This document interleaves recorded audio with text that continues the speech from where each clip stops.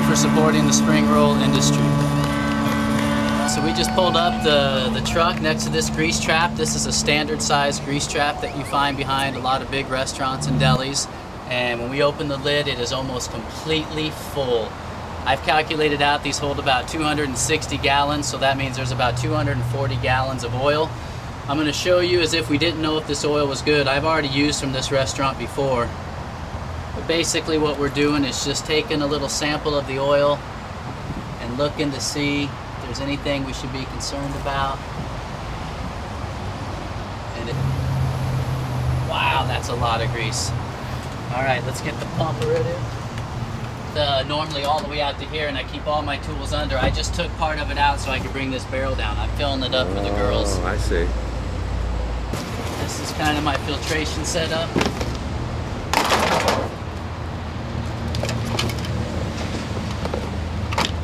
So I've got, this is called the golden rod. This goes into the grease trap, and then it goes through this washable 40 micron screen before it goes into the pump. This is our 12 volt pump. I've added a lot of extra cord by using duct tape. And then it's going to pass through here, and this is going to be, you know, this will catch anything. Make sure the washer's good.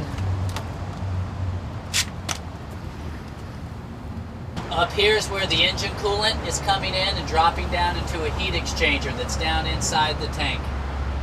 And this is the fuel selector switch on my truck. This is basically when we're driving around, this is diesel, this is veggie oil. This goes to the motor, this comes back from the motor. And when we're on veggie oil, I've just done a loop and looped the fuel back in that didn't get used because it's now nice and hot. And this just is kind of the heart of the little fuel selector thing. So I've got 2 batteries on this. If you only had one, you may want to start your car and keep it running during this, but this battery's, it's been fine for up to an hour and a half. If I'm after like every 30 minutes, I'll start it, let it run for 5 minutes. Just didn't matter.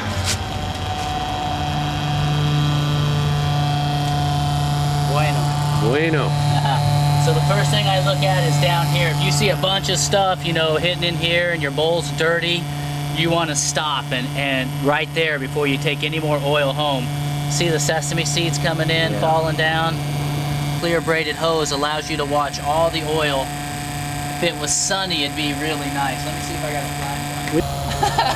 flashlight. And you know, I asked about the performance of the truck. It's just about the same. No, you can't tell the difference.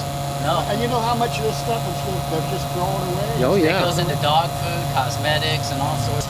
So his son was like 6, and they pulled into a gas station. They were just going in to use the bathroom, and his son asked his dad, he's like, "Where are we?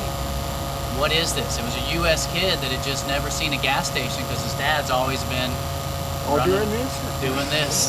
That was kind of how's it on engine for wear? The engine improves. It's a much more lubricating fuel. It quiets down the motor, and you can stick your head.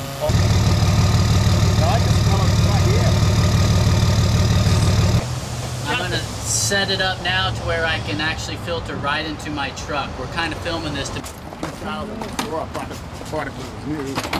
More grease!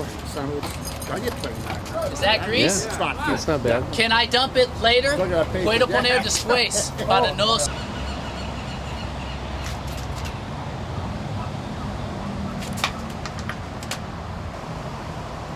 You know, it's just snug. There's not a lot of pressure there, so...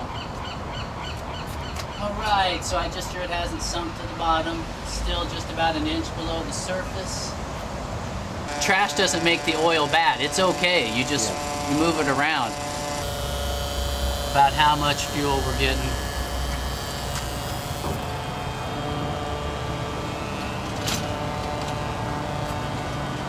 Yeehaw! Liquid gold, we call that. This is the old filter now, definitely dirty. $2.50. That thing filtered about 50 gallons of fuel, I'd say, down to 5 micron.